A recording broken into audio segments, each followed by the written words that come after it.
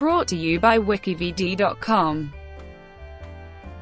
Lillian Gish. Lillian Diana Gish was an American actress of the screen and stage, as well as a director and writer, whose film acting career spanned 75 years, from 1912 in silent film shorts to 1987.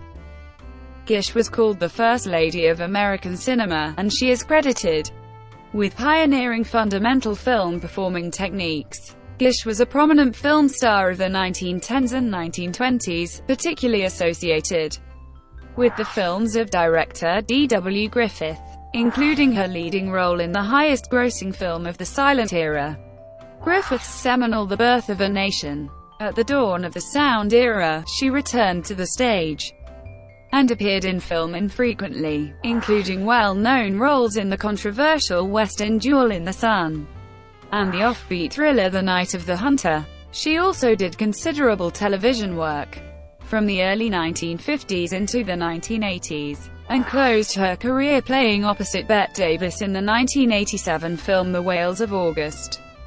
In her later years, Gish became a dedicated advocate for the appreciation and preservation of silent film. Gish is widely considered to be the greatest actress of the silent era, and one of the greatest actresses in cinema history. Despite being better known for her film work, Gish was also an accomplished stage actress, and she was inducted into the American Theatre Hall of Fame in 1972. Early life. Gish was born in Springfield, Ohio, to Mary Robinson McConnell and James Lee Gish. She had a younger sister, Dorothy, who also became a popular movie star. The first several generations of Gishes were Dunkard ministers. Her great-great-great-grandfather came to America on the ship Pennsylvania Merchant in 1733, and claimed to have received a land grant from William Penn, who had died in 1718, which made the grant suspect at the very least. Her great-great-grandfather fought in the American Revolutionary War, and is buried in a cemetery in Pennsylvania for such soldiers. Letters between Gish and a Pennsylvania college professor indicate that her knowledge of her family background was limited. Gish's father was an unreliable alcoholic. When he left the family, her mother took up acting to support them. The family moved to East St. Louis, Illinois, where they lived for several years with Lillian's aunt and uncle, Henry and Rose McConnell. Their mother opened the Majestic Candy Kitchen, and the girls helped sell popcorn and candy to patrons of the Old Majestic Theater, located next door. The girls attended St. Henry's School, where they acted in school plays. The girls were living with their Aunt Emily in Massillon, Ohio, when they were notified by their uncle that their father, James, was gravely ill in Oklahoma. Lillian traveled to Shawnee, Oklahoma, where Jam's brother Alfred Grant Gish and his wife lived. Her father, who by then was institutionalized in the Oklahoma Hospital for the Insane in Norman, he was able to travel the 35 miles to Shawnee, and the two got reacquainted. She stayed with her aunt and uncle and attended Shawnee High School there. She wrote to her sister Dorothy that she was thinking of staying and finishing high school and then going to college, but she missed her family. Her father died in Norman, Oklahoma, January 9, 1912.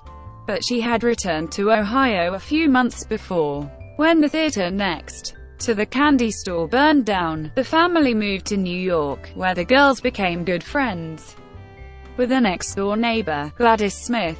Gladys was a child actress who did some work for director D.W. Griffith and later took the stage name Mary Pickford.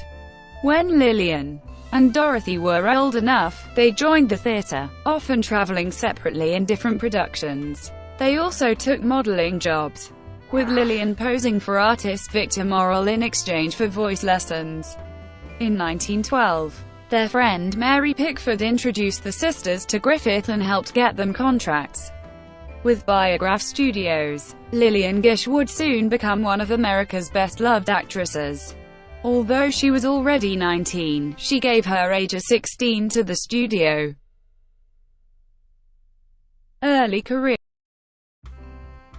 Gish made her stage debut in 1902, at the Little Red Schoolhouse in Rising Sun, Ohio. From 1903 to 1904, Lillian toured in her first false step with her mother and Dorothy. The following year, she danced with a Sarah Bernhardt production in New York City. Film stardom at Biograph Studios, 1912-1925. After 10 years of acting on the stage, she made her film debut opposite Dorothy in Griffith's short film An Unseen Enemy.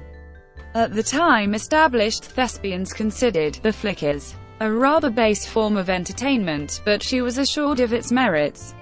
Gish continued to perform on the stage, and in 1913, during a run of A Good Little Devil, she collapsed from anemia. Lillian would take suffering for her art to the extreme in a film career which became her obsession. One of the enduring images of Gish's silent film years is the climax of the melodramatic Way Down East, in which Gish's character floats unconscious on an ice floe towards a raging waterfall, her long hair and hand trailing in the water. Her performance in these frigid conditions gave her lasting nerve damage in several fingers. Similarly, when preparing for her death scene in La Boheme over a decade later, Gish reportedly did not eat and drink for 3 days beforehand, causing the director to fear he would be filming the death of his star as well as of the character. Lillian starred in many of Griffith's most acclaimed films, including The Birth of a Nation, Intolerance, Broken Blossoms, Way Down East, and Orphans of the Storm. Griffith utilized Lillian's expressive talents to the fullest, developing her into a suffering yet strong heroine. Having appeared in over 25 short films and features in her first 2 years as a movie actress, Lillian became a major star, becoming known as the First Lady of American cinema and appearing in lavish productions, frequently of literary works such as Way Down East. She became the most esteemed actress of budding Hollywood cinema. She directed her sister Dorothy in one film, remodeling her husband, when D.W. Griffith took his unit on location. He told Gish that he thought the crew would work harder for a girl. Gish never directed again, telling reporters at the time that directing was a man's job. Unfortunately, the film is now thought to be lost. Thank you for watching. Brought to you by WikiVidi.com. Please like and subscribe below.